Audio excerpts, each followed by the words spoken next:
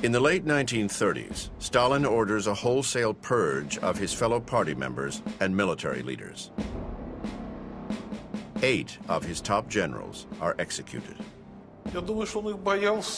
He was afraid of them. He was afraid they would rise against him tomorrow. He hated them all. They were the heroes of the Civil War, who also knew that Stalin had been a zero during the Civil War, and they had no respect for him. What hit them came like an avalanche. Over the next 2 years, 30,000 officers are executed. Stalin's army and navy is now leaderless. He decapitated the Soviet military. Why? So that those middle cadres would rise up, become leaders. Why? Because in them he would have total loyalty.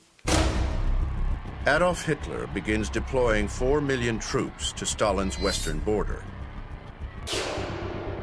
Soviet factories are churning out tanks and planes as fast as they can, but Stalin needs to buy time. In 1939, he signs a non-aggression pact with Germany. Hitler agrees not to invade Russia. But Stalin has one account left to settle. The only surviving leader of the Russian Revolution. Leon Trotsky is living in exile in Mexico City. He is writing books about the revolution and Stalin. Stalin sends an assassin. On August 21st, 1940, Trotsky is dead.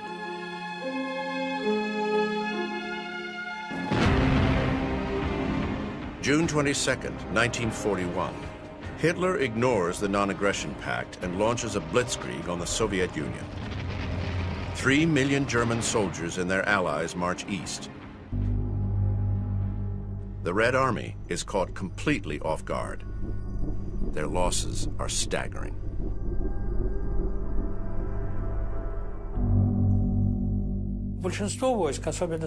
Most of the troops on the Western Front, especially in Belarusia, today's Belarus, had not been put on alert.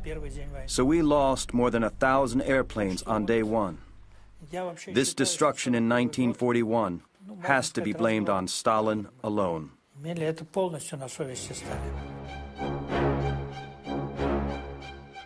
He truly believed what Hitler said, and that was one of his most severe and most absurd political mistakes, for which our country and our people had to pay very dearly. Stalin should have known. He should have known the war started that day. There were so many reports from Germany, Japan, and other countries.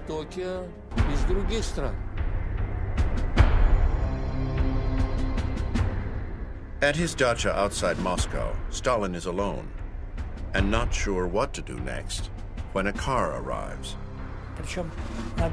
Normally, no one would drive out to the dacha without an order. The people from the Politburo showed up unexpectedly. When they entered the room, Stalin sat in an armchair and was deeply shocked. He literally jerked and asked, "Why did you come?" He thought they had come to arrest him. He realized, of course, at that time, that it was all his fault. He was to blame for what had happened so far.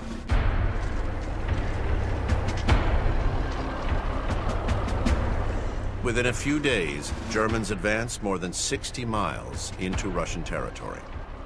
The Soviets offer no resistance.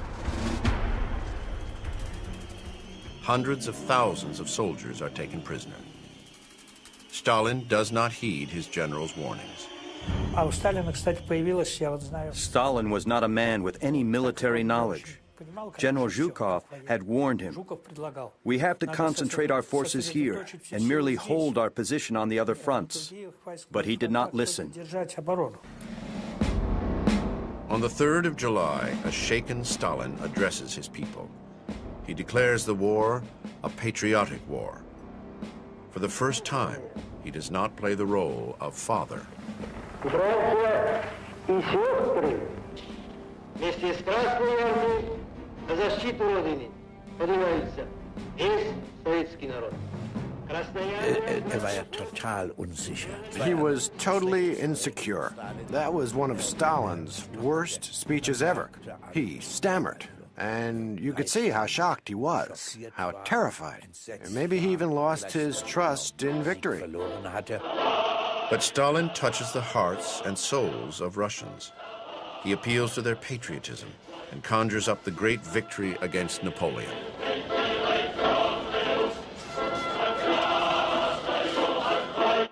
The people got into the trenches and shouted, "For the fatherland, for Stalin."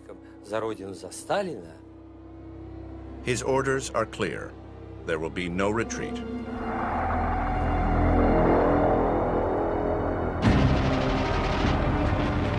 His troops engage in devastating, often pointless battles, with hundreds of thousands of casualties and POWs. In the beginning, the Russians suffered heavy losses.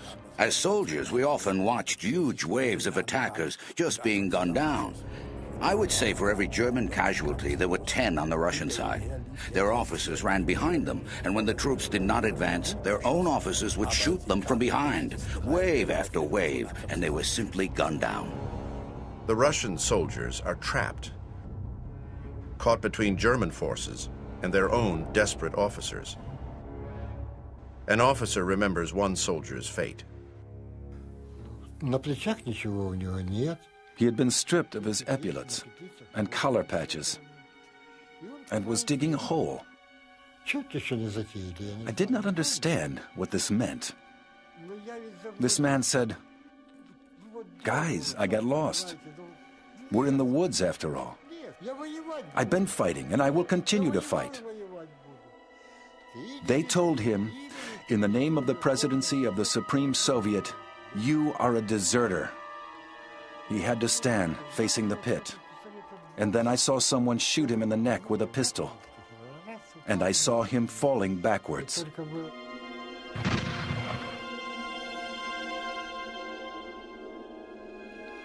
It was horrifying to me. I absolutely could not understand why they did that, because when the boy told his story, it was like a confession in church. It was evident that he was truly lost. Not a day passes without executions of so-called enemies of the people, alleged cowards, deserters, and traitors.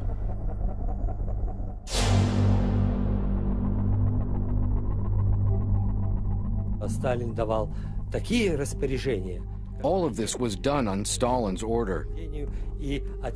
Nobody was allowed to discuss it or correct it. And thus the masses of Soviet officers and enlisted men were killed. As Russian losses mount, Hitler divides his army and launches a three-pronged attack on Leningrad, Moscow, and Stalingrad.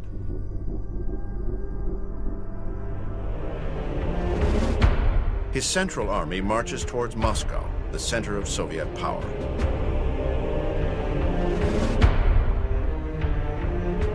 During the advance, Stalin's son Yakov is captured. Stalin is furious that his son surrendered. An eyewitness describes Yakov's interrogation.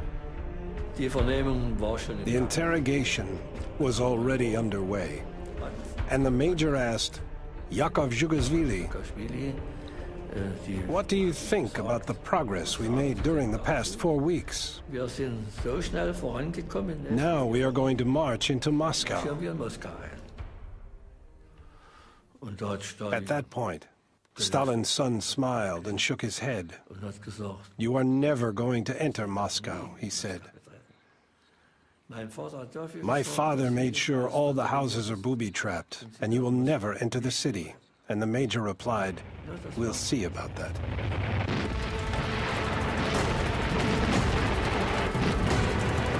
In November, German troops have Moscow in their gun sights. They are less than 20 miles from the center of the city. We believed that the mass of the Russian army had already been destroyed, and that the advance on Moscow was basically a matter of marching speed and not of enemy resistance. Since there was no more enemy between us and Moscow, we were sure the war was over. Stalin has the city fortified and parts of the government evacuated. He has a secret subterranean bunker built in the countryside, an emergency seat of government in case Hitler's troops seize control of Moscow.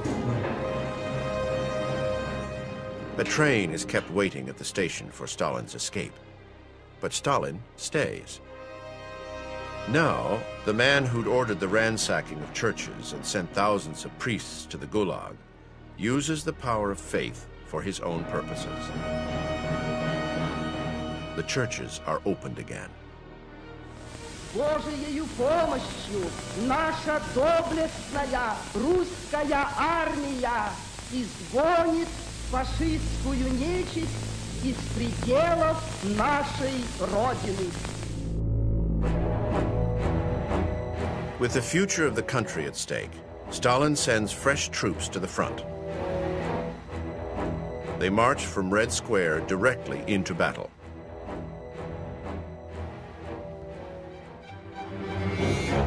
Stalin will also listen to the advice of General Zhukov. Troops from the Asian front are sent to reinforce his lines, troops that are trained in winter warfare. Stalin now gets the break he needs. The full force of Russian winter stops the Germans in their tracks. The tide of the battle for Moscow has turned.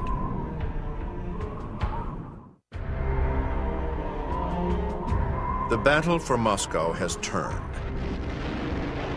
Russian lines hold, and their troops now move on the offensive.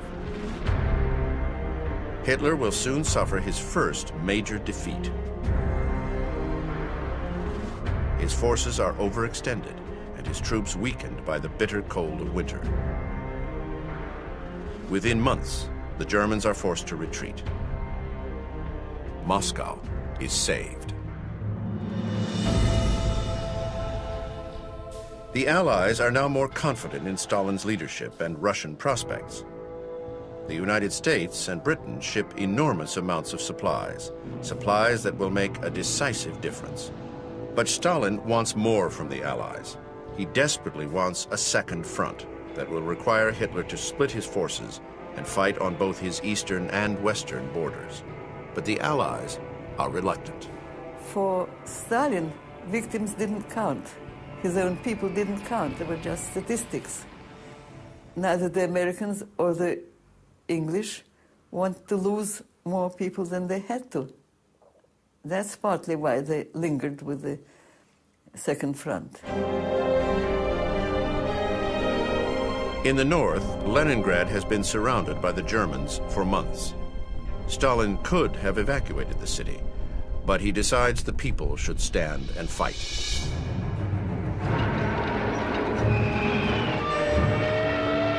He demands that every citizen take up arms, every soldier defend his family. Valor at any price. The siege would last 900 days. Hitler plans to starve Leningrad. For a while there was shooting, and then there was silence. Why? The German shouted something inconceivable, which I hesitate to repeat here. They called, "You are going to die one way or another. The city is going to die."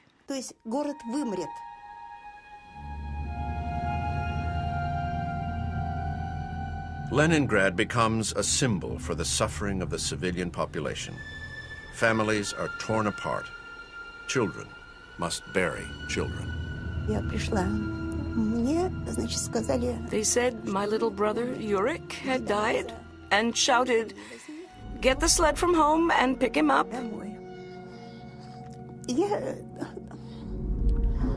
I didn't know how to tell my mother.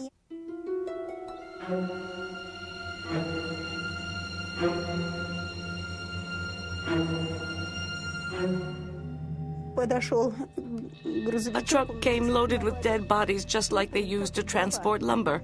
They were not sewn into a cloth, but lay there the way they had been picked up from the street. They were dumped into a pit. For a long time I stood there and watched. One of the volunteer helpers approached me and asked, "Why are you standing here, girl?" "I am waiting," I replied, "for the pit to fill up so we can put the boy on top. Otherwise he will be crushed." Over 1 million people die in Leningrad from cold and starvation. But the hatred that Hitler stirs up will strengthen Stalin.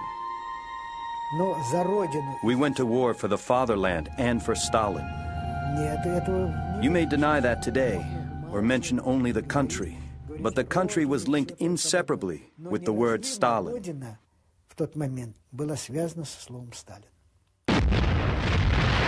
In the south, the German army is heading towards Stalingrad and the oil fields of the Caucasus.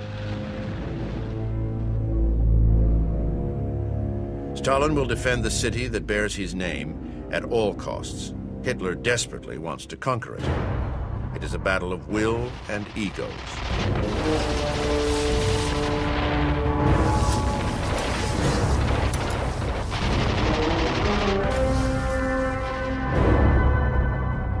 But Stalin will put his ego aside and let his generals fight the war.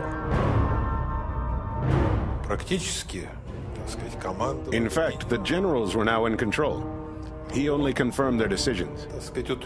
Only on occasion, when he meddled with their business, things would turn bad.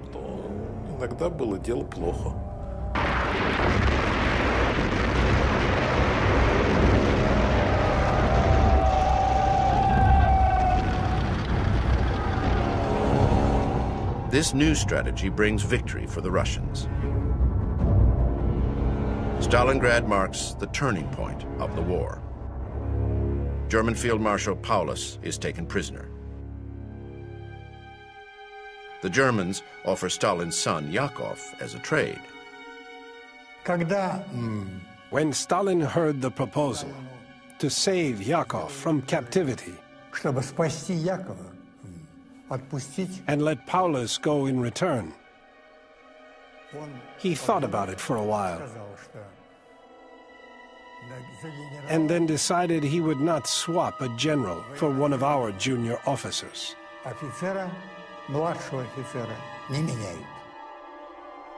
Stalin rejects the exchange. He lets his son die in a German concentration camp. I am often asked whether I hate Stalin for not bartering my father for Field Marshal Paulus. Well, I certainly would have had a better life if my father had been alive. But I usually reply that Stalin had no choice. Stalin was, after all, the man of steel.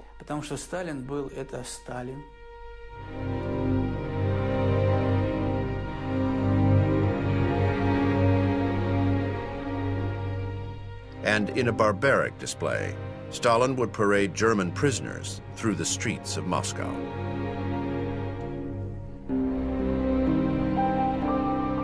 I went to the Red Square with a friend of mine whose husband was killed in the war at the front. And we stood and saw these animals, as we thought. And we saw wretched human beings. They weren't even red-haired, as we thought, Fritzes. They were normal, wretched people going on and on and on. And I felt terrible, but I didn't want to say that to my friend because her husband was killed. And she turned to me and said, "I feel no hatred."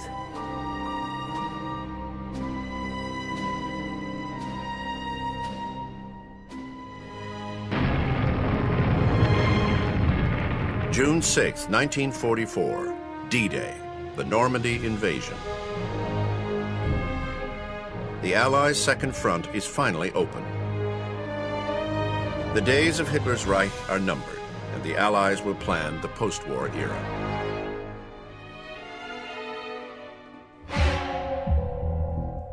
Yalta in the Crimea.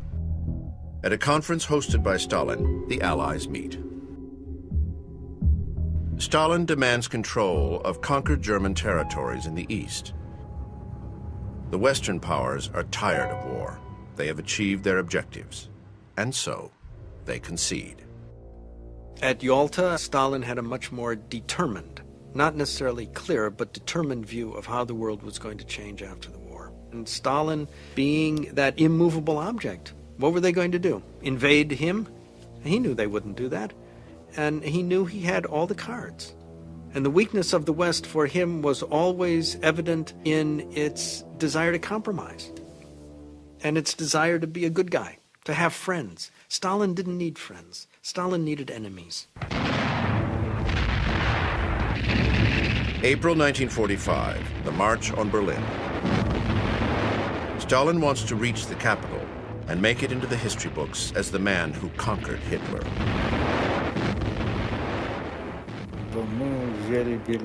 It was important for him to reach Berlin before General Eisenhower, especially since there was no resistance in the approach from the Western Front. He let tens of thousands die in senseless attacks just to take Berlin in time. Hundreds of thousands of lives were sacrificed, although the war was really already won. And in a final act of vengeance, Stalin orders thousands of German civilians killed when they attempt to flee.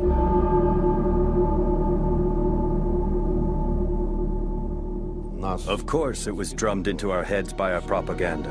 Whenever you meet a German, kill him.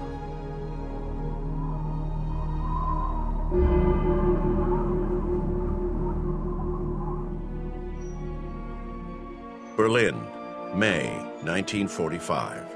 Stalin reaches his goal. During a tour of the city, high-ranking Soviets visit Hitler's bunker and discover his body. Stalin insists on secrecy. Under no circumstances was Hitler's death to be publicized. That was Stalin's explicit order. For this reason, no photographers, no press, no film crews were present when the body was discovered. Absolutely nobody. It was to remain top secret.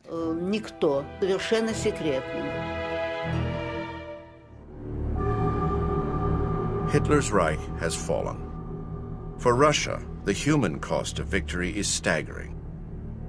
It is the highest casualty figure for any country in the history of war. 27 million men, women, and children are dead. 1945. Russia is now a superpower. Stalin celebrates his European victory with a parade in Moscow. He now calls himself Generalissimus. When the war was finally over, when it had ended with victory, Stalin, of course, became a god, a hero. That was an unforgettable time. Stalin sees himself as the invincible general and conqueror of Hitler. He was hailed as the greatest strategist of all times and all peoples. Of course, he was nothing of the kind. In fact, Stalin was inept as a military strategist. He didn't understand strategy. He knew nothing about advanced military maneuvering, and he just could never win a battle if his life depended on it. The people did not win the war thanks to Stalin, but in spite of Stalin. He wanted to liquidate anybody who knew about his miserable failures in the war during 41 and 42.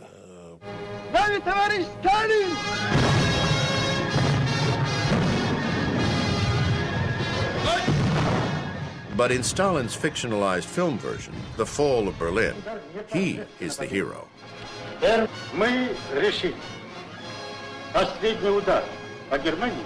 He wanted history to remember him as the great victor. Not as the frightened politician who was scared as hell of Hitler.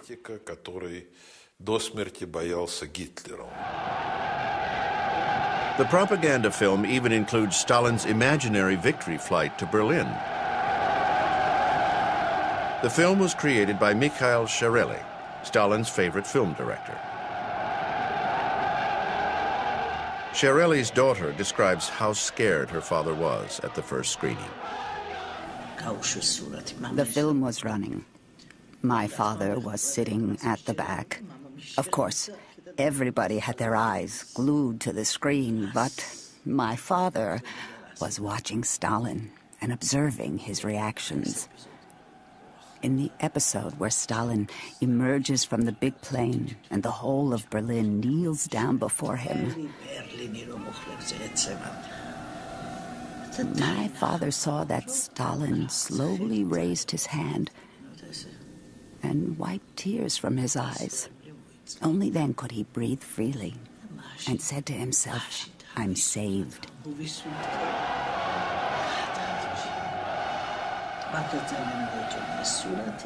Stalin really did like the film. After the showing, he said to my father, clapped him on the shoulder and said, "Bravo, lad, bravo." And then he said regretfully, "If only I had done it and had really gone to Berlin." July 1945. Stalin travels to Potsdam in Germany to meet with the Allies. He sits down with Churchill and Truman.